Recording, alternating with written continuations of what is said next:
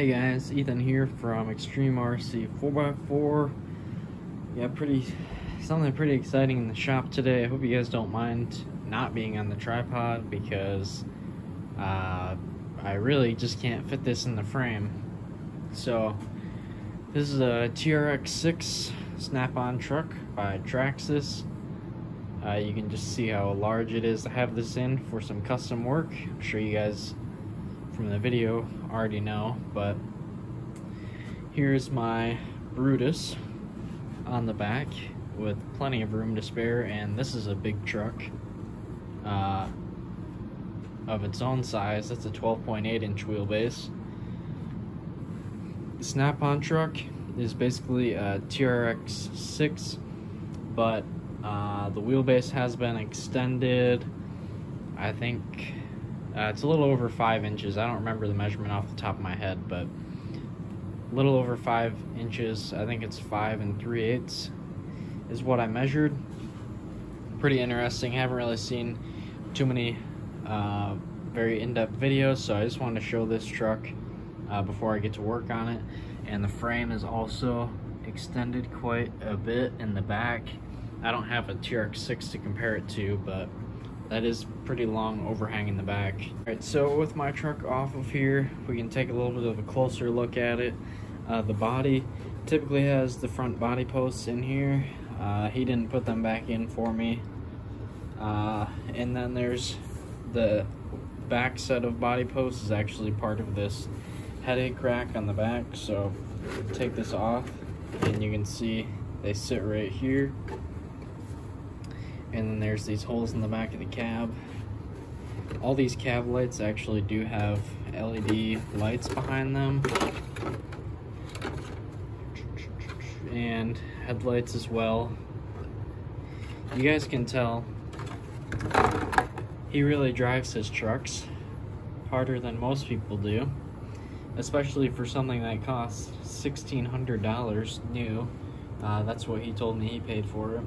So you guys can see here our cab lights and the light bucket for the front headlight. Pretty dirty in here. Body has a couple of cracks in it, but then we have the snap-on bed, which is really long.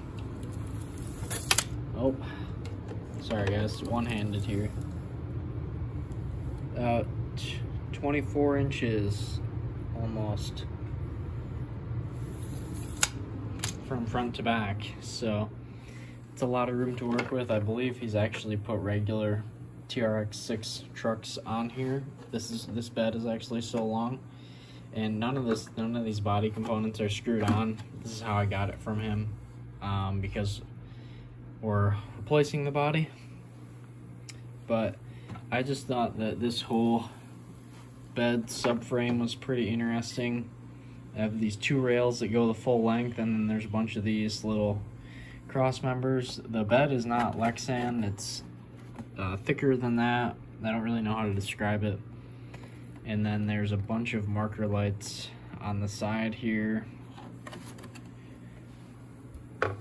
and it has the wheel chocks in it, but I think those are for one of the other snap-on vehicles that was available. Lights in the headache rack as well. So this whole bed screwed on, but pretty interesting. Really long off the back side though. Alright, so now we get to take a look at the snap-on frame. It has this back bumper on it. Pretty simple. Has a receiver hitch on it, D-rings, and then a bunch of lights. Only ones that don't work are the reverse lights because there's no LEDs back there, but all the brake lights have lights for them. As your traditional TRX4 shocks, I believe this is probably the same setup as you'll find on a regular TRX6, these pieces, because the holes for all of them are still up here. Like, you could take all this and put it where it should be, and then cut the frame short if you wanted to. I don't know why you would though, because I don't think you'll ever find a set of these frame rails, at least not for a very reasonable price.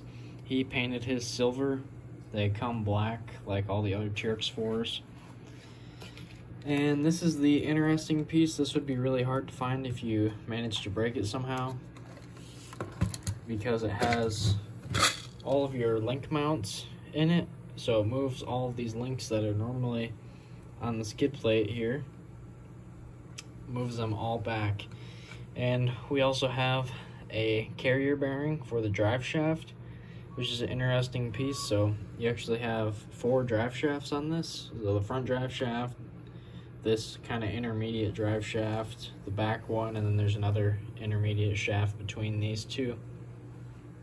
So this piece is very interesting. One giant block that has all the link mounts on it and that carrier bearing in there.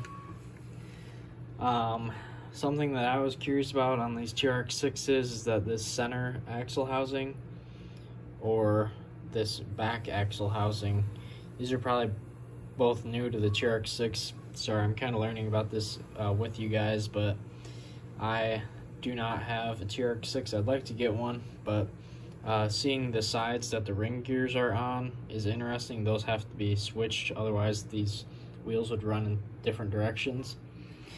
But pretty much from like this point forward, the truck is the same as any other TRX4. He doesn't have the stock snap-on wheels and tires on it, but it had some nice kind of chrome wheels, and I'm not sure what tires it had on them, but I'm pretty sure they're different tires than the canyon trails that you typically see. And then you guys know the battery tray normally sits here. When I got it from him, it didn't have it in there. I have a feeling he probably just got done getting these frame rails painted and put back together. So another change on the frame rails is, I guess not really on the frame, but typically you have like a rock slider that is bolted here. These black pieces are actually mounts for these steps, and then in the back here there's also mounts for these toolboxes on both sides, and the toolboxes bolt up back here as well. This side seems a lot looser than this side. This side is like really rigid. Like, that's pretty impressive for being a fuel tank and toolbox and only being attached where it is. So I think right here, this screw missing is kind of the culprit for why this side is so loose, and maybe a screw back there that's not quite tight. So that'll be getting taken care of. Just probably find a screw to stick in there. But this is a pretty big project for me, physically and on sort of an engineering standpoint.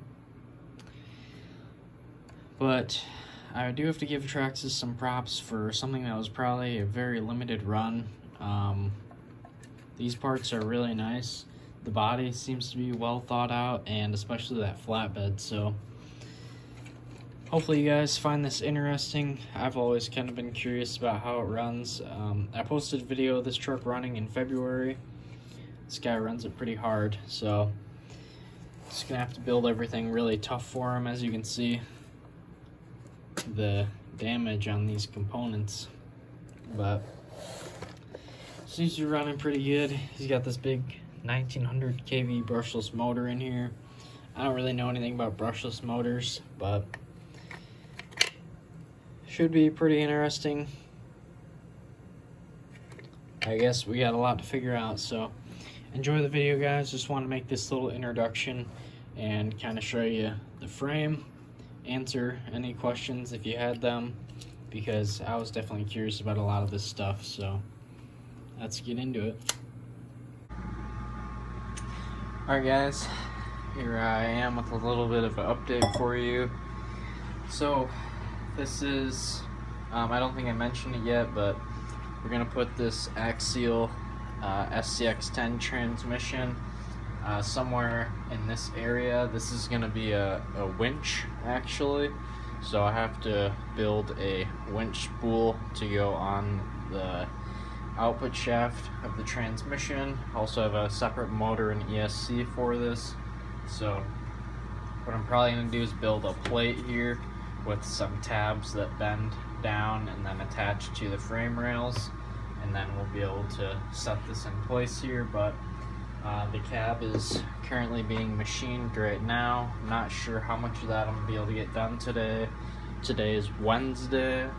I picked this up on Saturday afternoon, so this is about my 4th day of working on this. I finally have the design to a place where I'm willing to start making parts. So I have the front interior done, and this I was able to use, I don't know if you guys can see that far away. For this, I was able to use the same mounting points as the Brutus body with the hood. So I was able to use that design to make this design basically without having to take a bunch of measurements. I just took measurements off the Brutus body in the design, and then this is the exact same place where the pins would be through the hood of the Brutus. So got this guy in place. This kind of gives you an idea how tall it's going to be, and this is only the first row of seats. There's going to be 3 rows of seats, so I have a middle interior and then I have a back interior, and the cab should go just a little bit past this point is what I think it's going to be. Once I have the cab done, I'm going to be able to start working on the bed, but I need to get the cab done first so that I can make sure that I have the clearance I need between the bed and the cab. Before that though, what I need to do before I get any parts off is that I need to cut this black piece off of these sliders. So I need to remove this off of here so that I can do some cutting with the Dremel.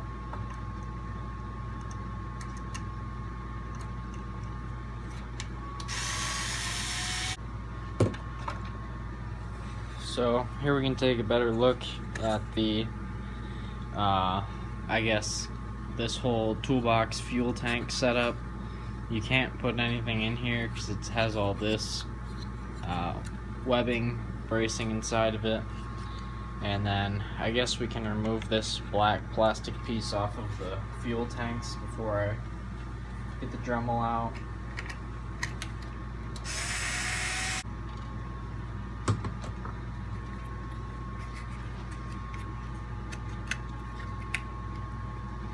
Alright, so about to make permanent changes. Basically what I'm going to do is take this hole, I'm going to try and cut along that line right there, and then that way the body will be able to sit nicely in there. Go grab the Dremel.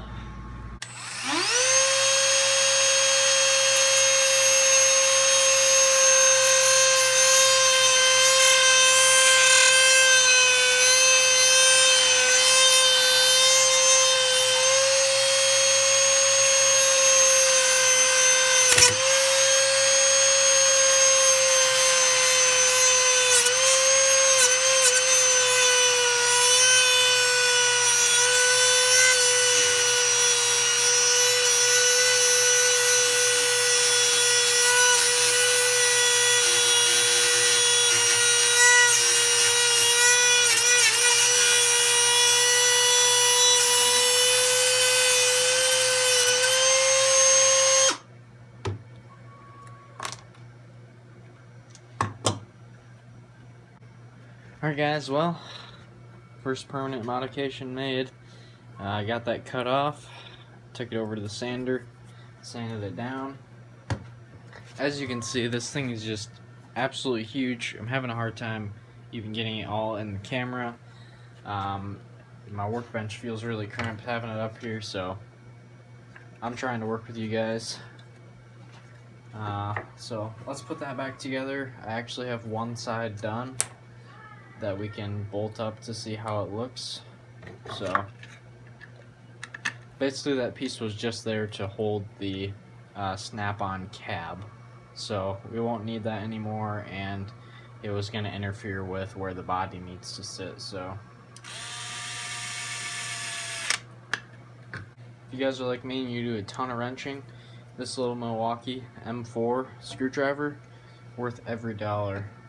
I rarely charge the battery in this. You could probably build 2 trucks on 1 battery with this thing. And the battery is super tiny. I'll show it to you guys. It's that big. Pretty incredible tool.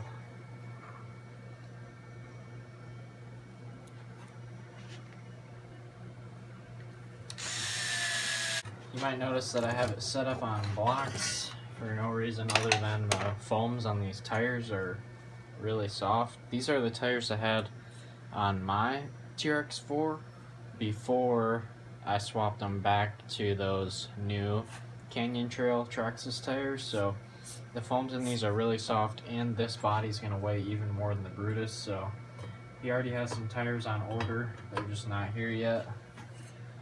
Oh, good. I'm glad that fits. This is a huge chunk of aluminum. So this is one side. As you can see, it's going to be a 6-door configuration. The only thing that's going to be bolted on here is fender flares, and those aren't done printing yet. It's a lot of printing hours going into this too.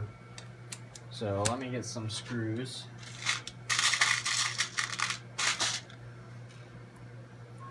And we can bolt this to the interior.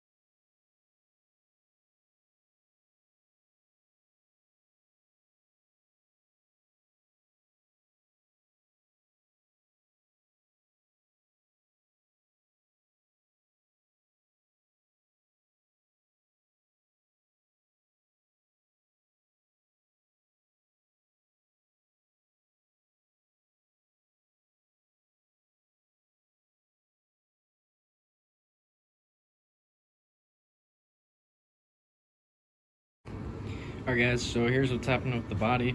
I have all the holes countersunk, some screws in, at least to the interiors. And you can see I sanded the whole panel down, cut the windows out, all that needed to happen. And looks like all the measurements came out just right.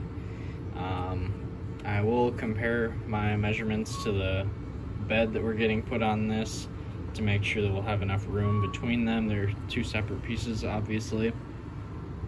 The middle interior is being printed right now, but basically the interiors in the back are the same as the ones in the front, just no shifters, no dash. And what was I gonna say? Oh, these interiors, I could have made them deeper. That's what I would have done personally if this was my truck. I could have made them deeper so that they would sit basically on top of the battery tray, but seeing how he has his electronics all set up in here, and he told me he wants to run a 4S battery in this, I was just going to try and give him as much room as I could down there while still keeping the interiors. Now, right now the windshield's being cut so I can work on the other side, which is probably what I'll do in a second after I get you guys caught up, but put in an order for screws. They should be here tomorrow, so this is all of the screws I have right now. So I also have these light buckets for the front. These are the same as on the Brutus body. If you can't tell, this is basically the Brutus body, but made into a forward control. It has the same fender line and then a matching one in the front. No tire rub yet, but I'll keep you guys updated.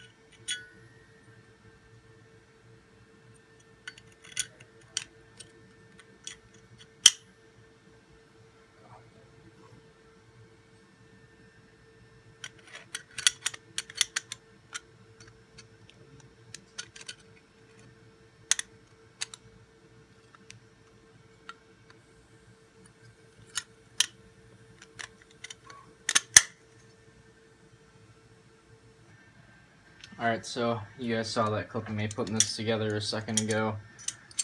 Since then, I have countersunk these holes for the transmission on the bottom. So basically what this is a winch mount surface, or not really a winch mount, but a transmission mount, because we have this transmission that's going to become our winch, which has a loose screw on it for some reason.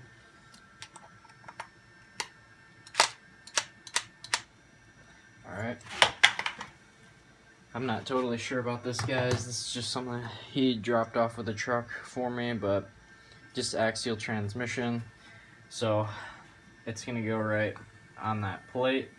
Also on the plate, if there is any slop at all, I have these 4 threaded holes at each corner that sit on the frame rails, so if there is any slop in this, you could put some set screws in there and kind of push this off the frame and against these plates, which would essentially take out all that slop. So what I have to do first though is I have some of these, well, you guys don't know, but these are actually part of the body mounting system in the back. I know it looks kind of silly, but the idea is that these will latch onto the back of the body, which sounds really good on paper. I guess I'm gonna have to see how it works.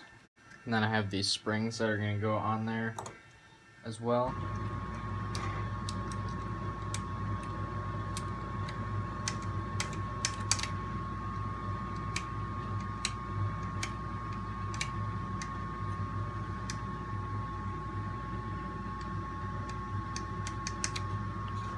Alright, so got that one on. Even with just one screw in there, this whole plate is not moving at all, so it's either tight downwards or these 2 plates are being kind of pushed like this, which is putting tension on the plate. So really glad I don't have to put any set screws in onto the frame and damage the paint, but that would be a good last resort in case we needed it.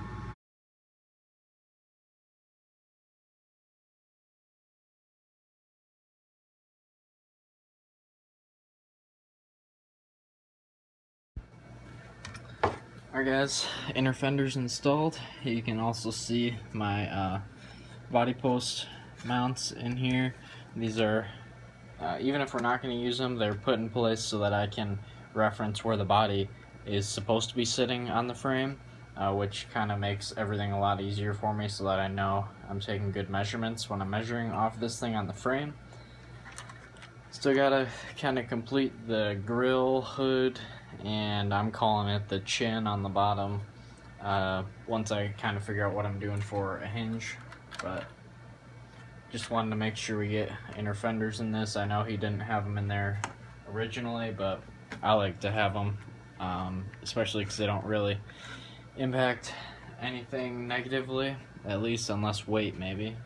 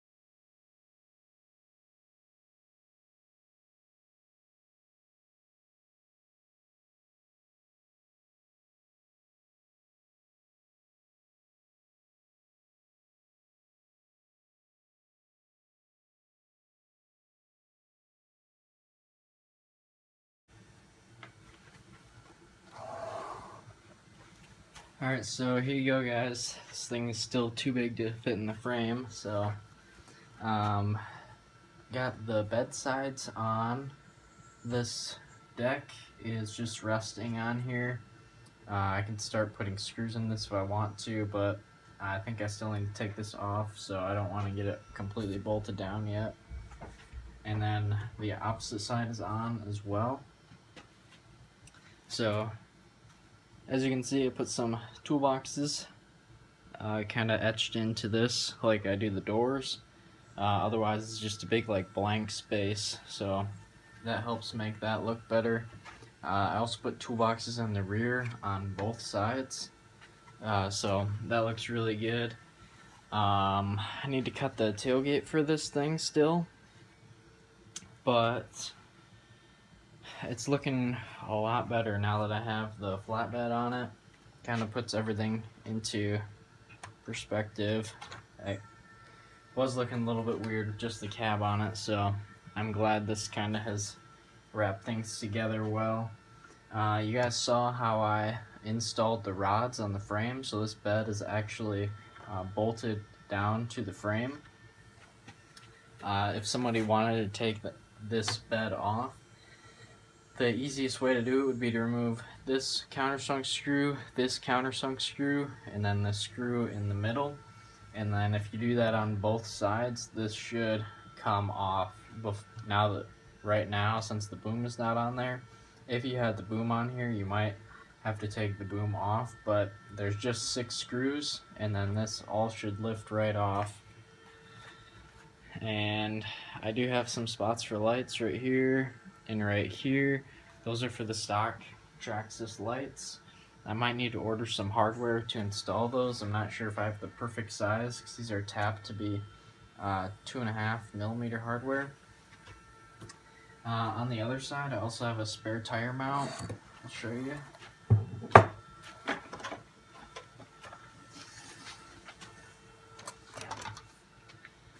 So you can see a spare tire is going to go right there. I don't have any tires out here with me right now. This is the spare tire well, I'm calling it, where the spare tire is going to sit. It's just going to go right here, which I could probably screw in. So now this is screwed in, you can kind of see what I have going on here. The spare tire is going to go right there. There's going to be an 1/8" aluminum plate that goes on the front side of this, but then behind this piece right here. So I still need to cut that piece out, and then I need to countersink these two holes right here, and this one I forgot to do, so this whole deck's gonna have to come off and go back to the drill press. Everything's pretty much gonna need to come apart for me to install the lights on here anyways. I just kinda wanted to make sure everything fits and everything looks good. So far things are looking pretty good to me. I do have the back of the cab I still need to work on here, as well as the front grille needs to go on, and parts of the hinged cab need to be done, so still pretty far from done. I also need to make the winch spool and the piece that's going to hold the bearing right there. So kind of just getting started. I have a lot of wiring to do with lights, and I bought these fancy zip ties that have a hole in them so that I can put them on the bottom of the bed. That's what this hole's for. This hole is for that. And then I got these two holes in the center so I can put these on the bottom of the bed and run the wires. There's a ton of holes in the bed, as you might have noticed, but I have some bracing that's going in the back here to hold the tailgate on. And then these three holes bolt onto those pieces on the fenders like you saw. So should be a pretty rigid deck, which is what I want. But yeah, I guess I'll catch you guys back up when I have more to show you. This is all I really got right now.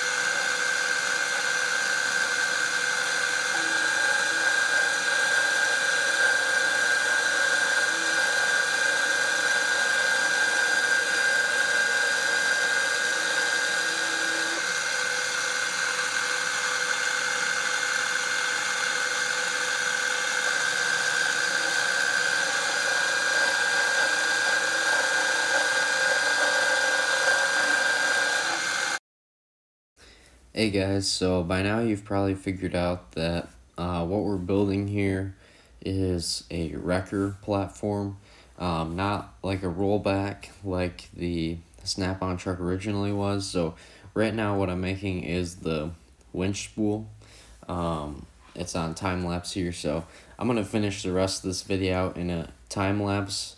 Ended up having a pretty significant time crunch here at the end of the build, so I really didn't get a whole lot of video footage here at the end. Just had a couple days where I really put a lot of time into this, and I didn't really have a great opportunity to get any filming done with the time pressure I had. So this winch spool turned out really good. I've never really made anything like this on the lathe, and I was lucky enough to have a friend of mine who was able to provide me with the round stock to be able to make this, and it turned out really well. I only had one shot at it, only had one good piece of round stock, so this turned out really good, and you know, that trans winch is gonna work out really well. So as you can see here, kind of some finished pictures of how the truck ended up turning out. Now, I did wire up a bunch of lights to go on this, as you can see in one of these pictures here. But the winch boom has kind of 3 different settings of the height for that winch boom. It's also designed to work with some of these linear actuators that I had purchased at the same time. Now, keep in mind this build occurred probably a year ago now at this point, but I'm just now getting to making the video. I was kind of hoping to get some video footage of this truck in person, but that hasn't happened yet at this point. The owner of the truck is in the process of painting it. and so hopefully sometime this year I'll be able to see the truck finished, and maybe do a video coming back on how it has ended up now at this point. And as you can see, he already changed the wheels and tires, which was definitely necessary. The wheels and tires that were on it when I had my hands on it were far too soft for the weight of the truck. The body was pretty heavy. You know, keep in mind the Brutus body is pretty heavy, and then this has a whole ton more aluminum in it. And you know, other than that, this is a fun build. I really took a lot of the design from the Brutus, which was very helpful. Made things go a little bit faster, but still a very unique design, and it's going to be completely one-off, is my guess. But this is just something he wanted to have me do, and definitely a really cool project to do on the Snap-on chassis. Very unique to be such a long frame. Really like opens up a lot of opportunities. So I look forward to seeing the truck in person. I haven't actually seen it since I dropped it off to him, so I'm sure he's done a lot to finish it up. When it had left me, you know, I just had the body all pretty much set and ready to go. And yeah, so I think it turned out really well. It was a ton of work. It was a very big project for me to take on. I apologize I didn't get better video footage for you guys, but sometimes getting things done kind of is more important than getting the video footage. And this has occurred, or that initial build of this truck is probably about a year ago, maybe a little less than that at this point, but I thought I would take a minute here and get this video put out so you guys can kind of be caught up to date. And hopefully I'll be putting out a few more videos over the next few months just to kind of catch you guys up.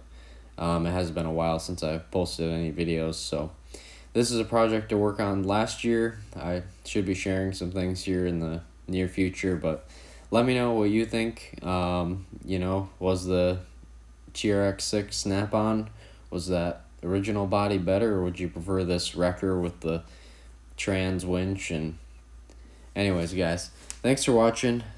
Please like, comment, and subscribe, and I'll see you guys in the next video.